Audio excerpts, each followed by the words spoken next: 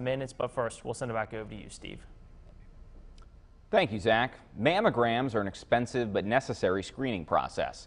But in October, WVU Reynolds Memorial Hospital is dramatically reducing the cost to encourage women to take charge of their health.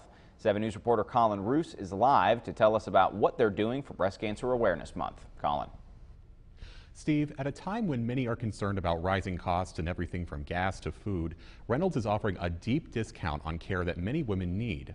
Right now, you can get a 3D mammogram for a total out-of-pocket cost of just $99.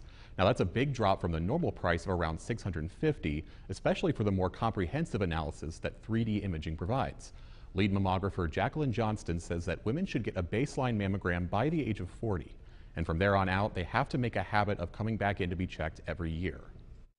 Probably the biggest thing that we see is that women not coming on a routine basis or skipping a year or two between having their mammogram. Now, if you'd like to schedule one for yourself, you'll first need an order from a doctor. From there, you can schedule it yourself or have your primary care physician call it in to Reynolds Central Scheduling.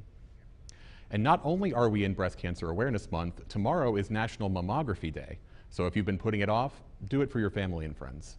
Live in the 7 News studio, I'm Colin Roos, working for you. Thank you.